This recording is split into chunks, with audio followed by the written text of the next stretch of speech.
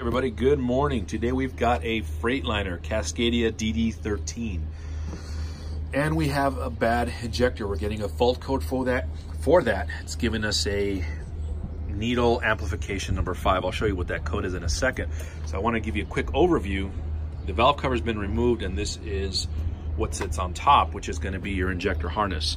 Okay, all this that goes around the perimeter is your harness. And the number 5, again, you can count the tubes, 1, 2, 3, 4, 5.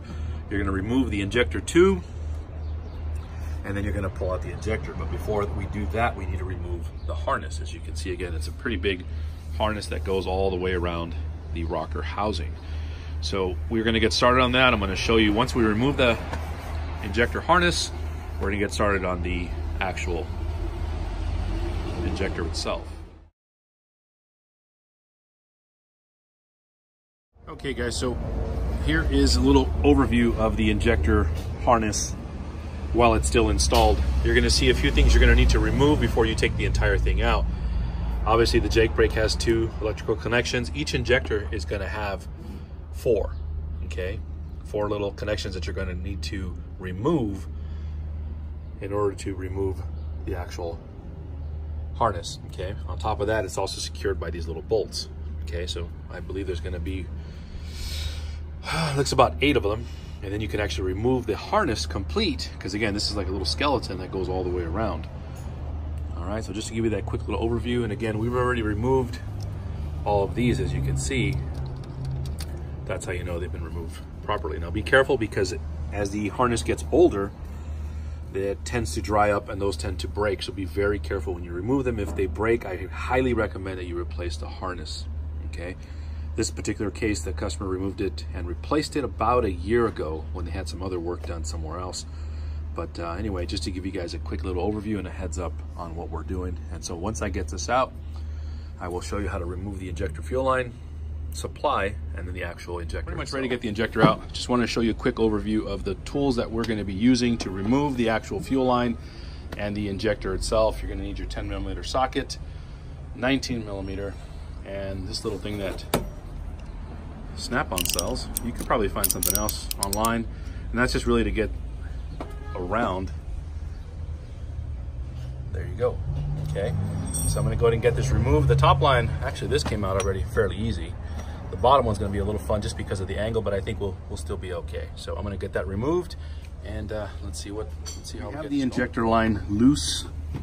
We are going to go ahead and remove that. Very easy, very simple. So once this is loose, you are going to get some fuel that's going to leak. Nothing major. But anyway, here is your actual fuel line. There we go. Now those I always like to replace. Okay, so keep in mind, replace those. I'll show you the new part number right now in a second. Let me show you. The injector's been, the injector fuel line has been removed, as you can see here. Now this is the seal. I reckon the new injector is going to come with the bolt, okay, the hold down bolt, and then the seal. Replace the seal, 10mm, and if you look up and over, okay, so now that we have the seal removed, I just wanted to show you what it looks like without the seal. As you can see there's the cam housing. Here's the seal. Now again, the new injector comes with the seal, so always replace the seal because this will tend to leak over time. So again, just replace it. Right now we're going to go ahead and loosen up the injector. I'm going to come up here and give you a little overview. And there's our injector. Right back in there is the 10mm bolt, the hold down clamp, and then the actual injector. So I'm going to try and get you the best view possible as far as removing the injector.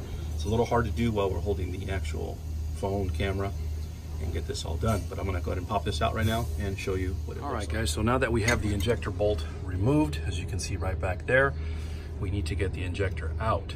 Now to do so, again, you're going to need something like that. Okay, be careful where you place this under. Okay, typically you're going to want to kind of wedge it underneath there and try and pry that injector up. Okay, I'm just going to kind of show you briefly, but I'm going to have to do it a little differently. So again, that's how you remove the injector, and I will show you the rest. So the injector has now been removed. This is our old injector. Truck has about 700,000 miles on it. At this point, it's up to the customer. It's up to you really if you want to replace all 6. It's expensive, or you can replace just the one and go by there, go one by one. This is the new injector. This is the part number you're going to get based on your VIN. All right, inside, let me show you what you get for the wonderful price of about $600, okay?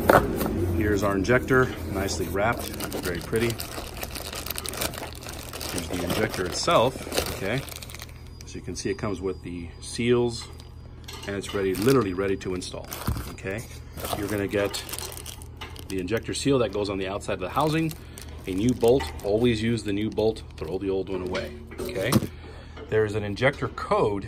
Let me see if I can get that in the, get this in this picture here. 1 second, guys.